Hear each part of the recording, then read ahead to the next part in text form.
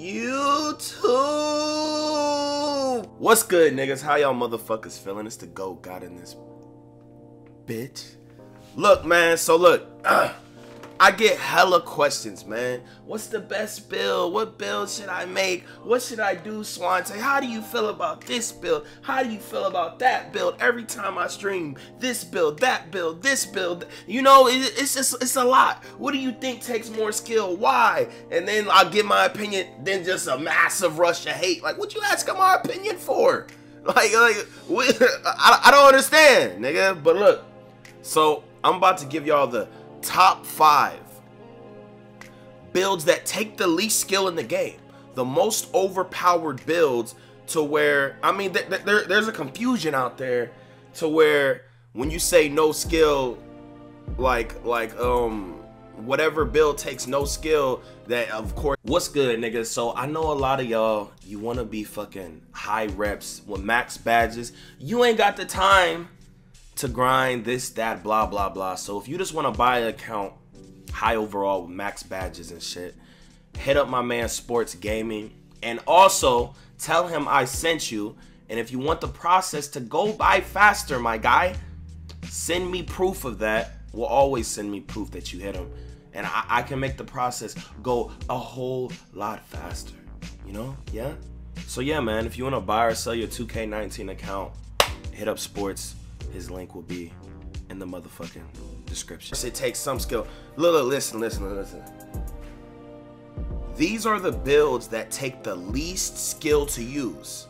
As in, you don't have to be as good on these type of builds because you have so many bailouts. It's so much easier to be more efficient on these builds because they are broken, easy to use builds, okay? It's just like trying to make some gourmet food and then just making some ramen, but they both noodles. The difficulty of making ramen and some gourmet motherfucking noodles is completely different, you know? You don't even gotta flick your, you can wiggle and shoot a shot, nigga. It's not, you gotta shoot, you know, or, you know, make all these reads. You don't got, there's less reads on these type of builds, man. So look, y'all about to get my opinion. It's about to ruffle a lot of feathers. Hey, if you don't like an opinionated nigga, you can suck my dick, okay? I'm about to, you know, I'm about to let y'all know some shit. So, number 5. The number 5 build in the game. I'm gonna do top 5. If y'all want more videos like this, hit that like button and turn on post notifications, man. Know the academy is weak as shit, bro. So number 5 is the pure post scorer, man. Okay? Well, not even the pure post scorers. Post scorers in general. If you have post scoring in your build, you're literally fucking toxic. You are AIDS, okay? As you can see, there's a reason why people who are on the 1v1 court, they all have post scoring in their build, bro. And they have this amazing record, 97 win percent. Niggas ain't never had that high of a win percent. But why do they this year? Because of this overpowered archetype. This archetype's been overpowered every year. But now with like how the game's playing and shit, it's shit like OD, okay? They got, oh, look, listen. For post scores, right? If you're actually, you know what you're doing. You can speed boost. So not only can you damn near make everything, your brick wall on Hall of Fame, your post spin technician on Hall of Fame, drop stepper Hall of Fame, up and under Hall of Fame, you know, mid-range Deadeye silver, difficult shots gold, you know, not only you got all these badges, right? You can speed boost versus big slow ass centers, which is going to be your matchup. You could just burst. You can keep playing with the L2 and you can burst out that shit over and over and over again, and then you can either burst for a dunk or you can burst and then act like it and then just fade. And then post hop shots are like unblockable. It's toxic. No skill to use. No skill. Okay? No skill. Okay? Of course there's difference, you know. This is the post score's most overpowered, easy to use build. I'm gonna show y'all that. I'm gonna get on one. I'm gonna show you how easy it is, bruh. It's really AIDS, bro. And don't listen to no post scorer saying, oh, I don't do something that don't take. No, nigga. You all cheeseheads, man. And I know y'all be like, oh, you're a playmaker. Shut up. Playmakers and PGs will always take the most skill to use.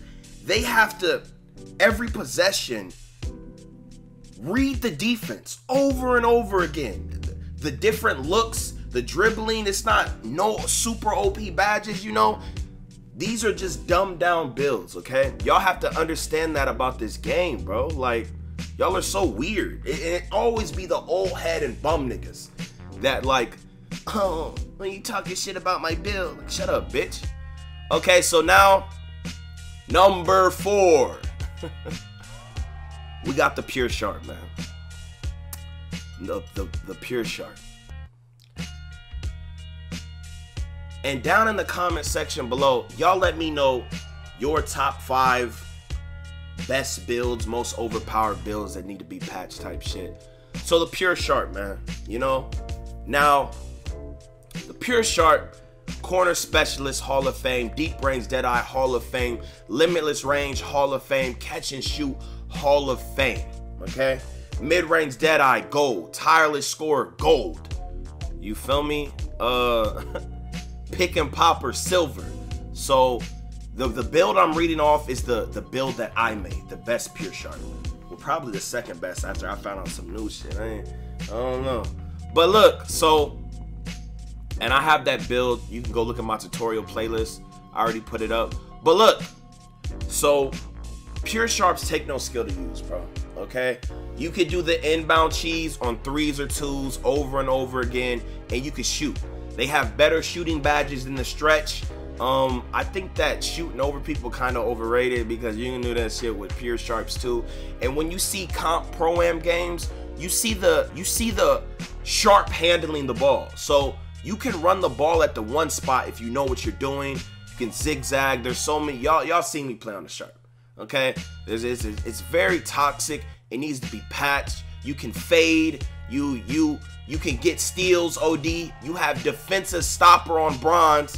So you can make a big ass Sharp and you can negate guards' badges because you have defensive stopper on bronze for no reason. Okay? Super toxic build. Now, number 3.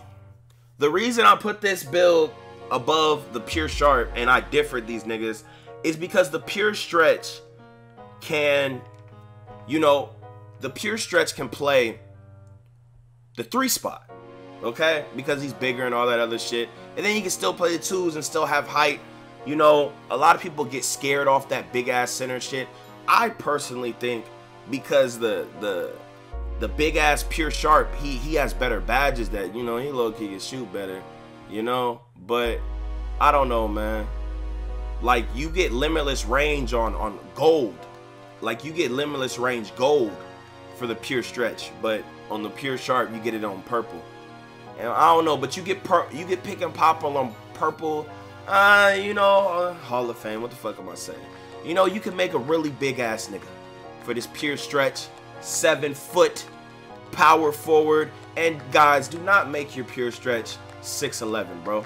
What are you guys doing? You might as well just make a Pure Sharp or like a small forward if you. What's the point? Just for a little bit of stats. The point of a Pure Stretch is to be as big as possible and still be able to dick niggas at the 3. That's the point, you know? But anyways, man, this build is very toxic, bro.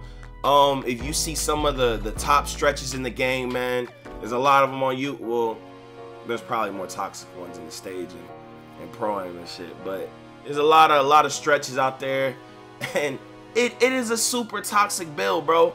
They can play a little bit of defense. They can shoot lights out. They can do everything. They take no skill to use, okay? 0 skill to use. It's very easy to use these guys, okay? Especially on the 2s, man. It is exploit fucking city. You know how to jig. You know, you can, and then for the Pure Sharp and the stretch, you could run 2 centers or whatever. You could just zig, try and make the homie step up, wiggle, and then he's crashing. And the way you have to play shooters because the shooting is so easy, is someone has to step up heavy, okay? They have to step up heavy, which causes, once you glitch around and shit, and you know how to jig and all that other little lame shit, and you could be stupid deep, bro. And then if you're playing with someone with Hall of Fame brick wall, it makes someone step up, and they shoot that bitch, and it goes in at a super high percent. And then, by someone stepping up, that guy's gonna have the board. So it's very toxic, bro. It's very, very toxic and easy to win with, okay? That's why they take no motherfucking skill. Okay? Number 2. And y'all let me know how y'all feel about all this shit. Number 2. Pure shot creator, okay? The pure shot creator. A lot of people, I think people are sleeping on this. But look, it is the easiest build to use in the game. It's the most overpowered. It's the most unstoppable. It is a fucking god, okay? You don't gotta make him a little nigga, but you can, you know? He can speed boost, okay? When he builds up his takeover, he gonna be able to build up his takeover easy. You understand? He gonna be able to bring up his takeover easy, bro.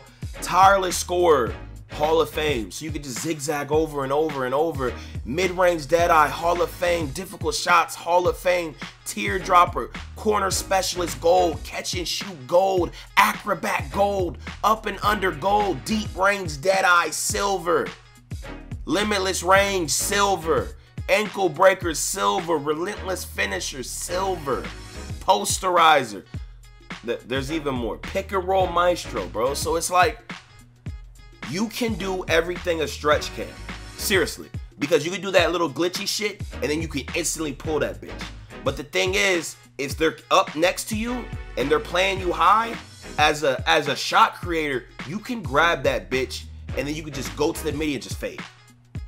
You know? Like, and then you could just like randomly just do hop steps, and just fly backwards and green that bitch.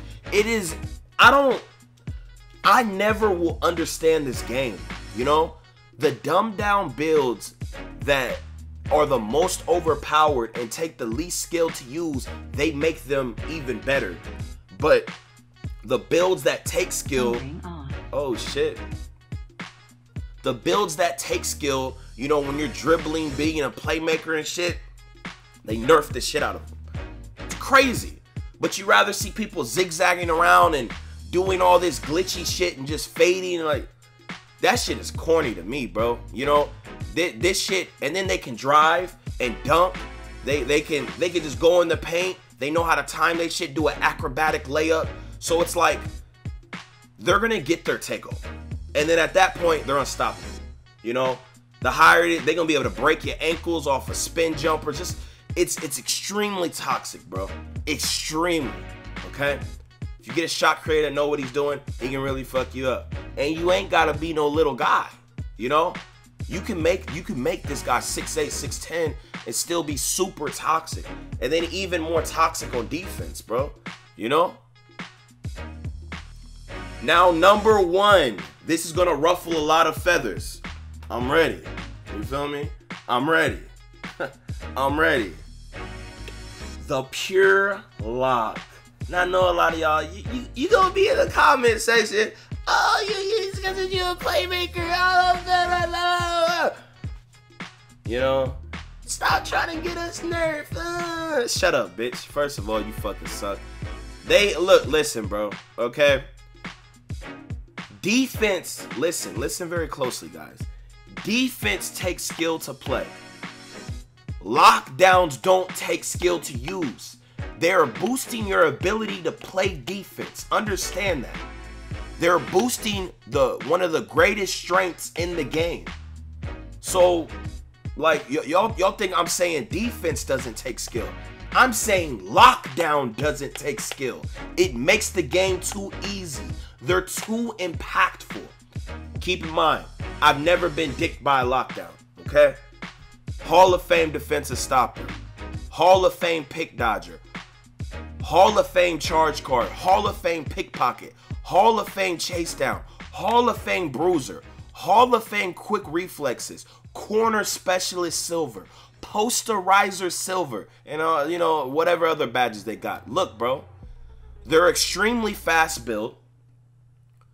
Okay, they're probably the most unrealistic archetype in the game. I'm not gonna hold you, because in real life, offense beats defense. Okay, if you guys didn't know that, right? But with this lockdown, right? If you're good, you know what you're doing. You can press ball, right? Imagine a lockdown pressing LeBron or some shit, and by the time he gets past half court, all his stamina's gone. There are no defenders like that anymore. First of all, I love defense, but you know, and then they can just go up to you, press square, you know, steals high as shit, blocks. If they're anyway in the vicinity, it's just all your badges just drop, you know. And you know, if you wanted to make a build like this, you can't have them able to hit corner threes, because then they know they have no weakness. They're not a liability. Do you understand that, guys? You understand that? Just because they're not moving on offense and shit, the ability to be the best defender in the game on the court and then have no weakness because you could just stand in the corner and they have to guard you or you're greening that three, that's unbelievable. For the bum niggas, you don't understand it, right? You know, you can max out his wingspan, all that shit. He can torture niggas on defense. People run like on the twos with a lockdown, and you know, they have like a post scorer, and then he'll have him rebounding, and then he'll play D for the stretch or the post scorer, and it's AIDS. You know, lockdowns on Pro-Am, PGs can't even really score anymore and shit because come on, G. That shit weak as hell, boy. I fucks with the defense, but come on. You rarely see in the NBA, street ball, or anything, defenders full court pressing PGs, you know? I like how the 17 lock was, you know? It was impactful enough, but you could still get your shit cooked, you know? But the 19 is just way too overpowered, bro, you know? But yeah, man, I think these are the top 5 builds that take the least skill to use. You know, the most, you know, you could be pretty brain dead and still pretty effective on these builds, you know? That's just what I view, you know? I think that if you had the same person, you had him on all these builds, you know, he would be super toxic on these builds compared to other builds. Like, he would be even better on these builds type shit. I don't know. That's the video, man. Make sure y'all subscribe if you're new. Like the video. Let me know what y'all think. Go watch my past videos. Follow me on Twitter. Follow all my other social media. And make sure y'all niggas drink a gallon of water a day, man. Follow me on Twitch. Subscribe to me on Twitch. I'm out of here, bro.